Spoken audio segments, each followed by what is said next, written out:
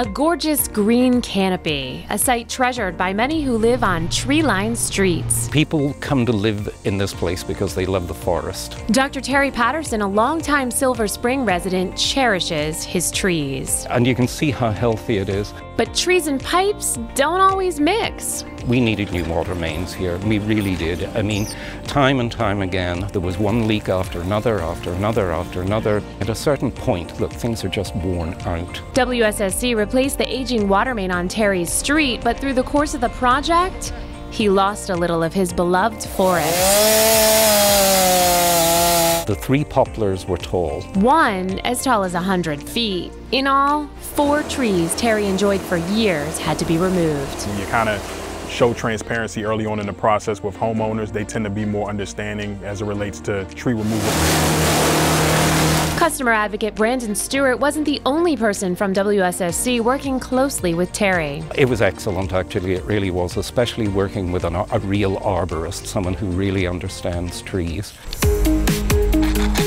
Meet Doug Sievers. I'm the one and only urban forester. Primary job is roadside trees. I am a certified arborist. That's why I'm in this profession, because I love trees. Doug has a critical job at WSSC. To assess the trees and what our maintenance impacts will be on the trees and what the trees' impact is on our infrastructure, and make recommendations as to whether we can save the tree.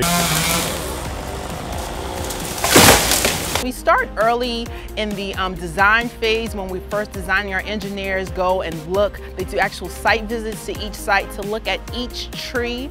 Once the design is complete, before we even do construction, our actual construction managers come back out again to ensure, that those trees actually need to be removed, or if they need to be pruned. We work also with the customers, because our customer advocates, our construction managers, our project managers go and speak to each individual homeowner prior to us removing or pruning any trees on their property.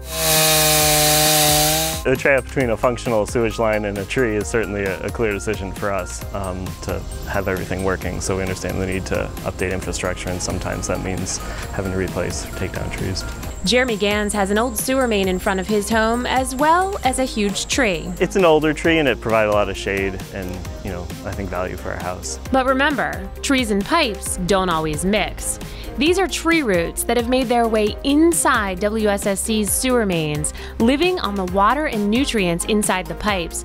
Roots then create blockages, and the sewage gets backed up, often into basements. It was just notifying me, because I know it's going to be some coordination with the homeowners. The sewer main on Jeremy Street was not only old, it was also riddled with roots.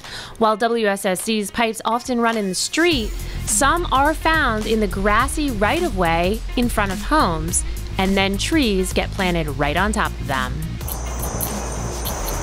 The tree that shades Jeremy's home needed to go with the original replacement plan. The roots had spread so far over the years, they were right on top of the pipe that connects WSSC's main to Jeremy's home. It was definitely a very consultative process, and there was a lot of asking for our feedback. There's definitely a lot of conversation about what can be done to sort of work around the tree and to save it. Arborist Doug Sievers and the construction team worked together, modifying the plans and saved the tree. Where we're going to be using trenchless technology. We're going to disconnect the homeowner service, which ties into a clean out right here. We're going to put a 45-degree bend on it and basically disconnect them from this location and run the line around the tree and tying them back into the sewer main, and basically salvaging the tree in the same process. I do appreciate it being a lot of communication around the work that's being done, and not just sort of coming in one day and saying this is what's happening, you'll have to deal with it. So that's definitely appreciated. Meanwhile, back at Terry's house, where he lost 4 trees. Sure enough, I got 4 excellent trees that have replaced them. I've never seen a better quality job of planting trees. Generally, we plant a new tree for each tree we remove. For Terry, it will be years before his saplings soar to the heights of his poplars.